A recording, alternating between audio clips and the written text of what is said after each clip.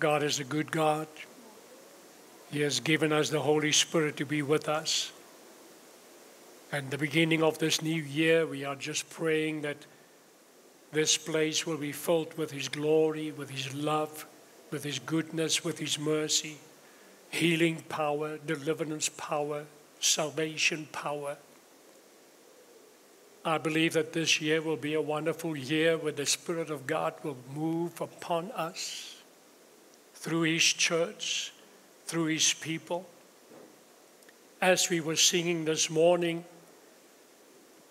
I could see in the spirit realm, sometimes I see pictures how the Heavenly Father is in the throne and He looks down to us, His people, and He said, I love them very, very much.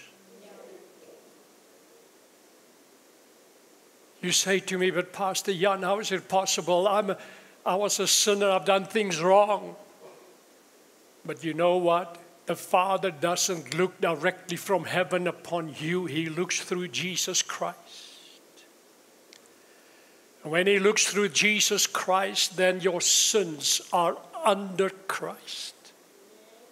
He doesn't see anything. He just sees your goodness. He just sees you and He loves you. Bible says that He loved you so much that He gave His only begotten Son to die on the cross of Calvary so that He can love you, because He wants you to be saved. He wants you to be a new creation in God. Oh, thank you, Lord. Thank you, Lord Jesus. Father, we come this morning in the name of the Lord Jesus Christ because we can't come directly to the Father because of the sin in our lives. But when we come through Jesus Christ, the sin stays behind. And we can stand before the Father and we can say, Father, how is it possible that we as the children of God can come through Jesus Christ and say to the Father of Jesus, our Father? Was it not the Lord Jesus Christ that taught us to pray this way? Our Father that art in heaven. How is it possible?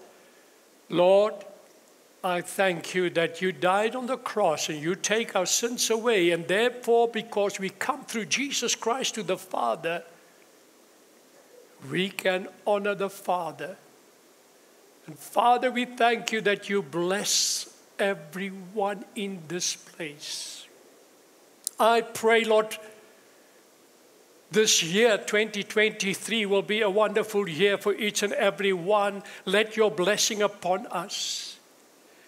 Destroy the works of the devil that wants to destroy us in the name of the Lord Jesus Christ for your glory, so that we are God's people that will hold fast to the things of the Word of God, to what the Holy Spirit have taught us. Therefore, Lord God, I thank you that we belong to you. This church belongs to the Lord. We as pastors are not important. We are only an instrument from God to bring your people here in this place closer to the Lord. I pray, Lord, as I open up the Word of God and we go into the Word of God, that your hand will be upon us and that our ears can hear, that revelation and understanding will come to us so that we know who we are in Christ. And whatever comes against us in 2023, we bind it in Jesus' name. If it's from the devil, he has no right on us because we belong to the Lord Jesus Christ, and the Holy Spirit will help us. And therefore, Lord God, if we do what God tells us in the Word of God, we know that His blessing will be with us. I pray, Lord, that none of us here in this building will be lost during this year. And I'm talking about the spiritual lost. A loss that they will say, we don't need Lord Jesus anymore. We're just going to do our own way. I pray, Lord God, that there will be a relationship between us and the Holy Spirit. And Holy Spirit, help us this year to be sensitive to the Holy Spirit. Speak to them. Speak to your people. And build us up, Lord, we pray. In Jesus' mighty name, amen and amen. 2023. What kind of a year will it be? You say, Pastor Jan, we can't tell what the future will hold for us. The future is in the hands of God. Yes, that is true. God has the future in His hand, but your own future is in your hand. Because you make choices, and God will not force you to serve Him. God will allow you to make your own choices. That's why the future is in the hands of God, but your future is in your own hands. And I pray that this year, 2023, you will make the right choices. I believe with all of my heart that the Holy Spirit will help us in this church for a mighty outpouring of the Holy Spirit, and that many things will happen, especially according to the prophetic word that has been spoken in the Word of God. And I want to take you this morning to the prophetic word of God, because we want the blessings of God upon us, and God wants to bless you this year. God wants you to prosper this year. But it depends on you and on me, how we surrender to the Lord, how we give ourselves over to Him, and how we allow the Spirit of God to lead us in Jesus' name. One thing I can say is that the time is short.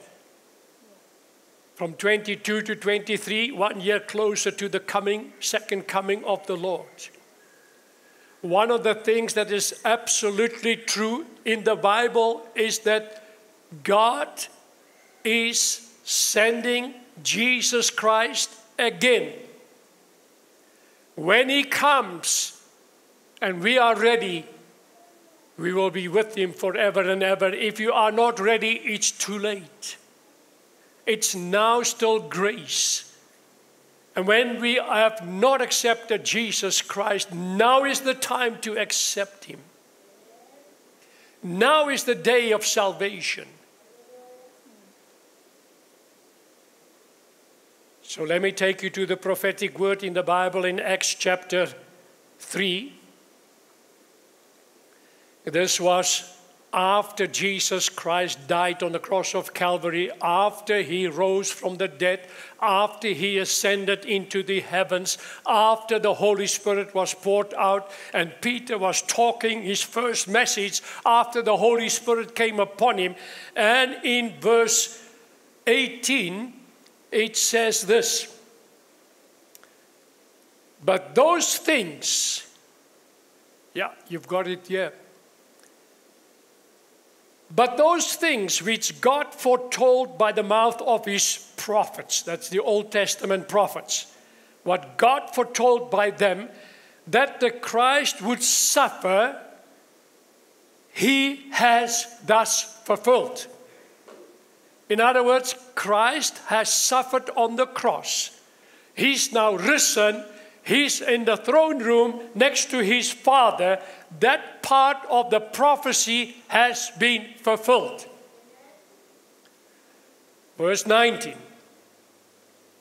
Repent therefore and be converted. Why? That your sins may be blotted out, so that times of refreshing may come from the presence of the Lord. Times of refreshing for 2023. You say, will it be times of refreshing? I say yes. For those that have repented, for those that are people of God, it is a time of refreshing. We are entering 2023 with a refreshing from heaven. Times of wonderful refreshings, hallelujah, in this year. That it may come from the presence of the Lord. And that is our responsibility. We want the presence of God in this place. Without the presence, we will not have times of refreshing. So it doesn't depend on me. It depends on you to bring the presence of God into this place. Verse 20. And that he may send Jesus Christ, who was preached to you before. So the time that Jesus was on the earth has been preached, and we're still preaching about Jesus' first coming. But now he says that he may send Jesus, who is risen and sits in the throne room of God, back to us again. That's a prophetic word for each and every one. And I want you to grasp it and to have it in your spirit. 21, whom heaven must receive until the times of restoration. So when Jesus rose from the dead and he ascended up to the heavens, heaven received him until the times of restoration. So when we can get the times of restoration in our church, which I believe we will have this year, of all things which God has spoken by the mouth of his holy prophet since the world began. For Moses truly said to the fathers, the Lord your God will raise up for you a prophet like me from the brethren, which is Jesus Christ. He will be raised up. Him you shall hear in all things, not Moses. We've heard Moses, and Moses brought us from Egypt out of sin to the wilderness. And he says, don't follow me, because God is going to raise up somebody, which is Jesus Christ. When he comes, follow him. And you shall hear in all things whatever he says to you. Is your heart open to receive whatever the Lord is speaking to you? I want you to open up your heart for the Lord Jesus Christ so that you will hear exactly what he says. Verse 23. And it shall come to pass that every soul who will not hear the prophet, that's not us, that's those outside. Those who will not hear the prophet shall be utterly destroyed from among the people. So for some people it will be resurrection. For some people it will be destruction. Yes, and all the prophets from Samuel and those who followed, as many as has spoken, also foretold these days. And I'm also foretell the things of the future to you. Jesus Christ is coming again. He says, verse 25, you are sons of the prophets and of the covenant which God made with our fathers, saying to Abraham, and in your seed all the families of the earth shall be blessed. You are not maybe a natural seed of Abraham, but we are the spiritual seed of Abraham. When we have accepted the Lord Jesus Christ, you automatically comes under the blessings of Abraham. Verse 26, to you first, God, having raised up his servant Jesus. God raised him up when he was in the tomb. Sent him to bless you in turning away every one of you from iniquity. This is the word of God and the prophetic word of God that brings revelation to us into our spirits. And when revelation comes, revelation demands obedience. Let me repeat it. Revelation demands obedience. Obedience brings blessing. That means disobedience brings curses. We are people here together in Fountain of Life that say, we want to hear the voice of God. We want to fulfill what He tells us. We want to have the revelation that Jesus Christ is the Son of God. We want all those things in our spirit, and then the blessings shall come. So, the choice is yours. You say, no, Pastor Jan. The choice is in the hands of God. I said, no.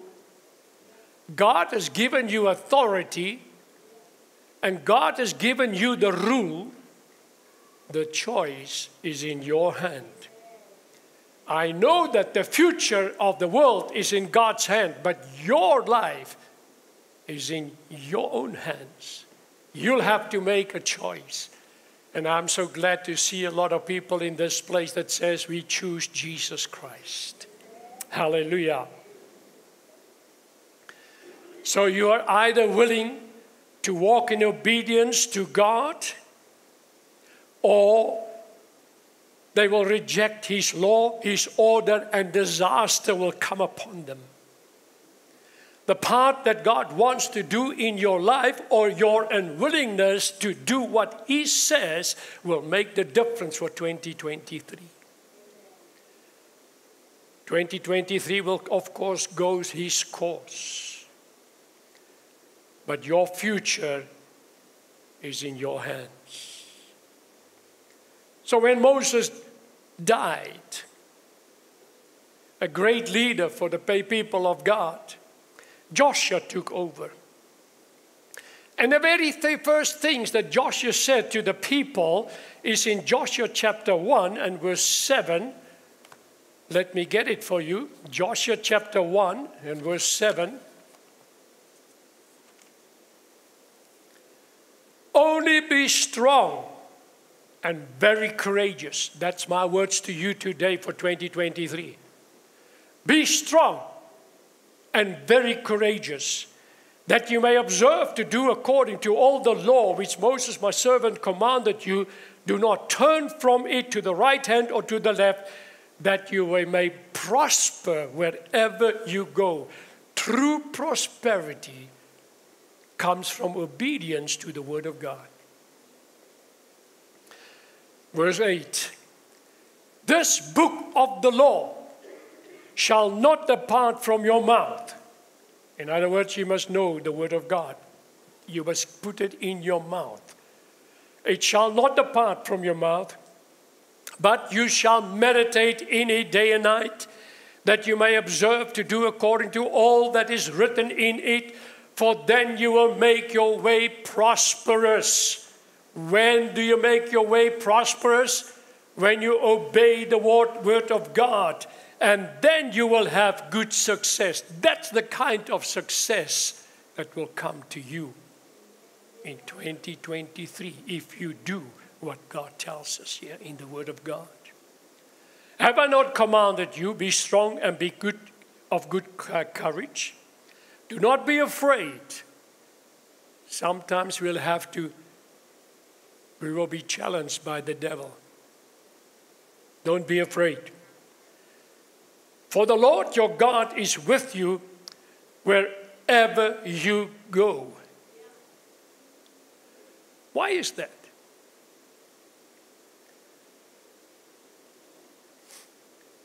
Remember, when they sent out the 12 spies, 10 of the 12 spies came back with a negative report.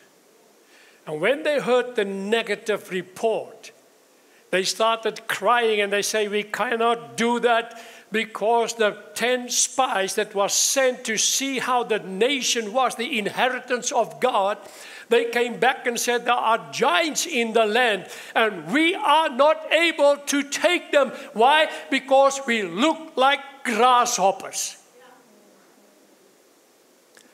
I want to say this morning in the name of the Lord Jesus Christ, you are not a grasshopper. You are not a grasshopper. Hallelujah. Don't get that mentality in your mind. I'm only a grasshopper. I can't do it. I can't fulfill. I can't walk in the ways of God. I can't take the promises of God. No, you are a child of God. You say, but we can't take the promises of God. You can take the promises of God.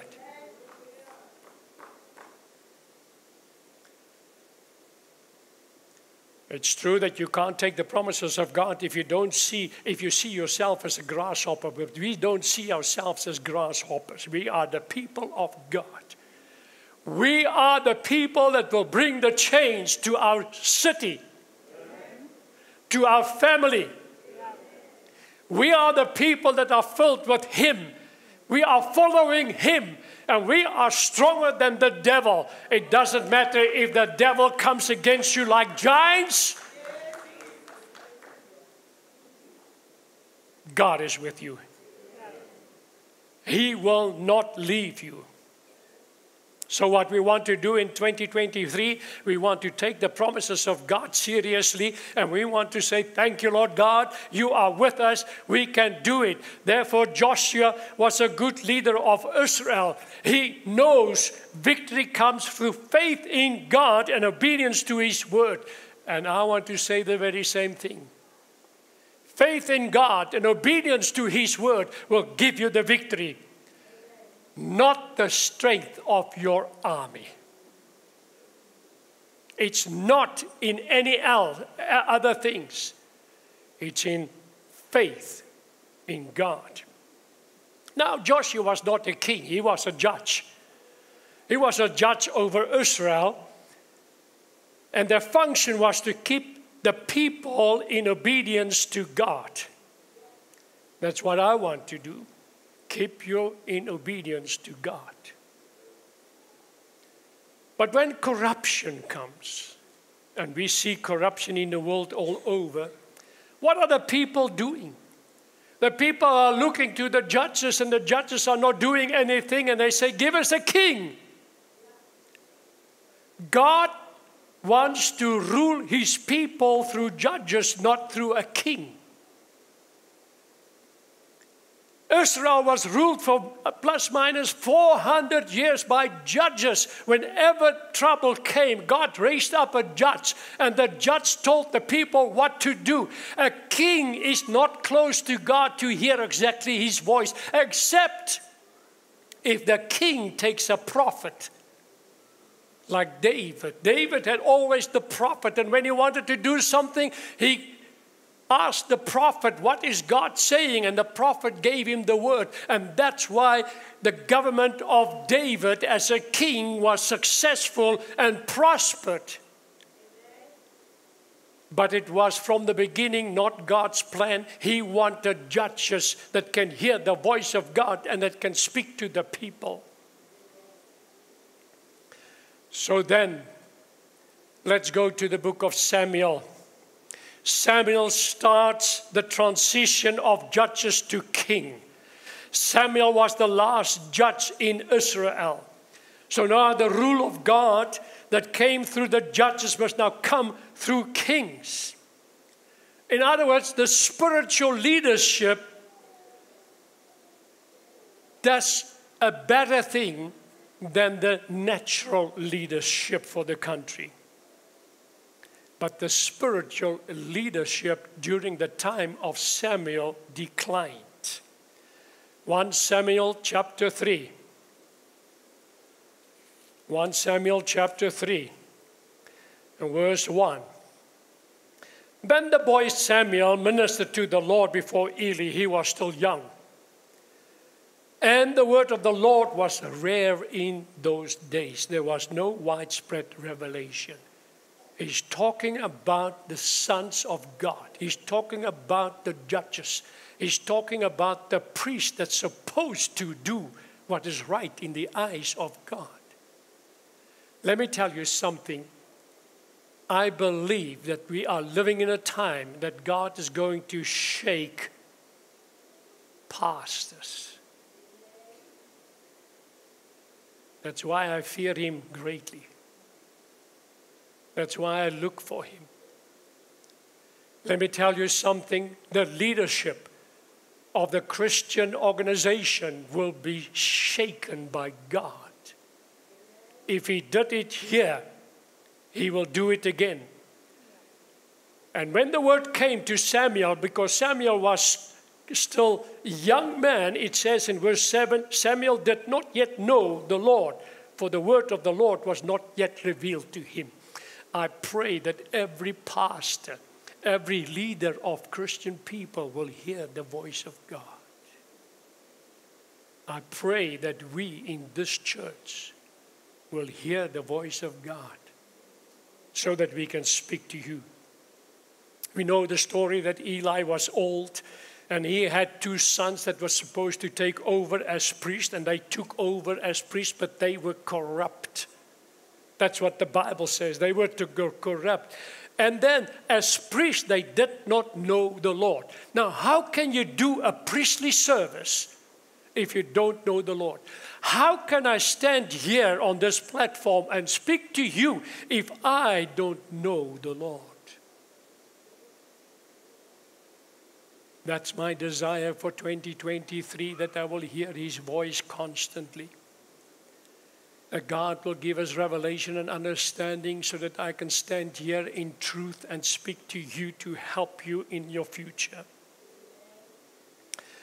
So when the churches are corrupt, when the priests are corrupt, what is it that God should do? His priests don't know him, and they are corrupt. Hophni and Phinehas, the 2 sons of Eli the priest. Eli as judge and priest need to bring God's word for the nation, but God does not speak anymore. How will the nation know what to do if God doesn't speak? How will the nation do if we don't know what God's desire is for us? If we can't hear his voice? Remember that the Bible says that people are like sheep. We need someone to lead us, and if the leader doesn't know where to lead you, we both fall into the pitch. That's my desire, to come close to God in 2023 so that we can lead you to victory in Jesus' name.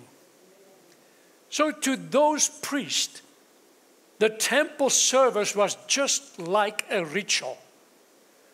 And I believe there are some churches all over the world that is just a ritual. I don't want that in our church. That is what happened to Hophni and Phinehas. When the Philistines came to fight Israel, and Israel was defeated, and 4,000 of the soldiers died, the elders came and they said, "Why has the Lord defeated us today?" We can't say that, because God will never defeat us if we serve him.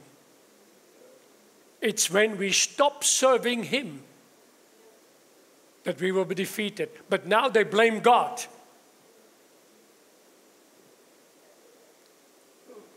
So they looked around the elders and they said, "Let's bring the Ark of the Covenant into the battlefield." In other words, now suddenly the eyes is not on God, the eyes is on the Ark. Yes, the Ark, God mentioned it to build it. And the Ark has a place in the tabernacle or in the temple. And the Ark is a holy place. But it's not God. In other words, the people in those times, they looked to the Ark. And they thought that the Ark is God. Let me tell you something, the Ark is not God. The Ark cannot save you. This church cannot save you. Jesus will save you. So the eyes were not on God anymore, but on the Ark. And the 2 sons of Eli, Hophni and Phinehas, were with the Ark, and they came to the battlefield. And look what it says in 1 Samuel chapter 4 and in verse 5. It says, and when the ark of the covenant of the Lord came into the camp, all Israel shouted so loudly that the earth shook. And everyone thought, now God is in our midst and we will get the victory. Verse 6, now when the Philistines heard the noise of the shout, they said, what does the sound of this great shout in the camp of the Hebrews means? Then they understood that the ark of the Lord had come into the camp. So verse 7, so the Philistines were afraid, for they said, God has come into the camp. Even the enemy is afraid of the ark. But the ark is not God. Woe to us, for such a thing has never happened before. Woe to us, they said, the Philistines. Who will deliver us from the hand of these mighty gods? These are the gods who struck the Egyptians with all the plagues in the wilderness. But then they came to one another and said, be strong and conduct yourself like men, you Philistines, that you do not become servants of the Hebrews as they have been to you. Conduct yourself like men and fight. So the Philistines fought, and Israel was defeated. And every man fled to his tent, and there was a very great slaughter, and there fell of Israel 30,000 foot soldiers. First 4,000, now 30,000 people fell. Why? Because the eyes are not on God, the eyes are on something that is of God. That's why I can't come to you in the name of Fountain of Life Church. I can only come to you in the name of the Lord Jesus Christ. Oh Lord, help us. Help us in 2023, Lord, to take your name, to have a real relationship with the Lord God Almighty. Hallelujah. Verse 11. Also the ark of God was captured, and the two sons of Eli, Hophni and Phinehas, died. Let me prophesy to you. What happened there with the priests of God that did not know God, they died in one day. And the ark of the covenant was stolen. I believe that the shakings that God said is coming, that many of the priests that doesn't know God will die.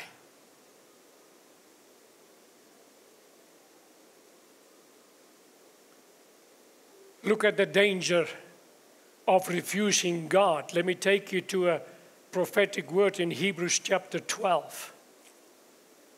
Hebrews chapter 12 and verse 25 to 29. It says, see that you do not refuse him who speaks. What is he saying? See that you don't refuse the Lord God when he speaks. For if they did not escape who refused him who spoke on earth, much more shall we not escape as we turn away from him that speaks from heaven. Hophni and Phinehas could not escape the judgment of God. But we have decided 2023 we're going to hear the voice of God. Verse 26, whose voice then shook the earth. The voice shook the earth, yeah. When they brought the Ark of the Covenant, it shook the earth. But now he says and has promised, saying, once more I will shake not only the earth, but I shall also shake heaven. In other words, God can also shake the earth. Now this yet once more indicates the removal of all things that are being shaken. The removal of all things that is shakeable. God, if we have any shakeable things in our church, in our lives, shake it out. Shake it out, Lord. He says that are being shaken as of things that are made, that the things which cannot be shaken may remain. That's what we want in our church, Lord. Let all the things that cannot be shaken remain in our church. Help us to understand. Lead us by your Spirit. Hallelujah. Therefore, since we are receiving a kingdom which cannot be shaken, a kingdom that cannot be shaken. You know the Bible says that every kingdom in this world will bow the knees to the kingdom of God. Do you know that the kingdom of God has come and every kingdom will have to bow down to the kingdom of God? He says, let us have grace by which we may serve God acceptable with reverence and godly fear. For our God is a consuming fire. For our God is a consuming fire. Now here comes the scripture in 1 Peter chapter 4 and verse 17. Listen what it says. For the time has come for judgment to begin at the house of God. Where will judgment begin? Yeah. I say, Lord, let us get in line with God so that we will not be shaken. But the shaking will start at the house of God. And if it begins with us first, what shall be the end of those that do not obey the gospel of God? Let me tell you something. 2023, I believe it's the beginning that we will see great shakings in this world. But God said, before I shake the world, I will first shake the church. But what about the ark of God? They took the ark into the battlefield. Now the Philistines, they took the ark and they said, oh, hallelujah, we've got the ark of God. And they took it back into their country. But let me tell you something. God's judgment will be upon each and everything that is not of God. Even the Philistines, when they have the ark with them, they put the ark in the house of Dagon. Dagon was a big image that they made that stood there. And they came and they worshipped this image that cannot hear, that cannot speak, that cannot think, that can do nothing. Now the ark of God comes in the temple of Dagon. But in the morning when they came into the temple, Dagon has fallen on his nose, on his face to the ground. And they didn't know what was going on. So quickly they took Dagon and they picked him up again. Dagon, if he's a god, he can stand up himself. He can't. He's not a god. So they put him up again. Then they went to bed, and the next morning when they came back into the temple of Dagon, here he was again on his face. And this time his hands were broken off and parts of was broken off. He's now useless. May every false god become useless in the time that we live in the name of the Lord.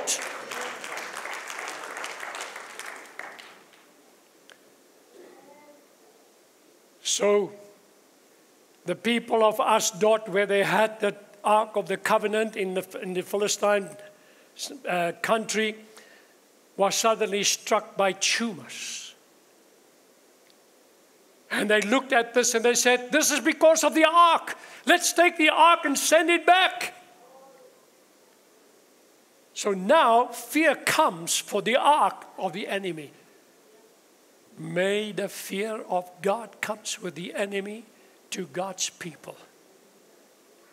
Oh, hallelujah. So they took the ark and they sent it to Gath, another city in from the Philistines. The city was plagued with tumors and with rats, just like the first place in Ashdod. And they said, why did you send it to us? Now the plague is here. What are we going to do with the ark of the Lord? Let's send it away to Ekron. And Ekron said, no, don't send it to us. We don't want the ark. Look what it has happened. And then the plague came to the people of Ekron. And they say, what must we do? He says, let us take the ark and send it back to Israel. So they built a new car. And they took 2 milk cows that had calves. Now, a cow, if you are a farmer, you know that if the cow has calves, They will always look at the calves. They said, well, we put it in front of the ark, a new cart, and the ark on the cart, and we'll see. If those cows doesn't worry about the calves and run straight to Israel, then this disaster came from God. And they recognized that God is God. May the world see through the people of God that God is God. May you and I demonstrate the works of God. And may they come and say, oh God, your God is God. And may God save many thousands of people in Jesus' name, because the greatest revival is coming at the end time, and we are very close to the end time. The Word of God prophesies that the latter rain and the former rain will come together in the end. That means the greatest revival ever will be in the time that we are, but it will be when God is shaking everything out, which is not of God. So they said, but how can we send the ark of God back without a trespass offering? And because we had the problems with the rats and with tumors, let us make 5 tumors of gold and 5 golden rats, and we put it on the cart and we send it back. And when they had it on the cart, they sent it back. Those cows run to the border of Israel without any worrying about the calves.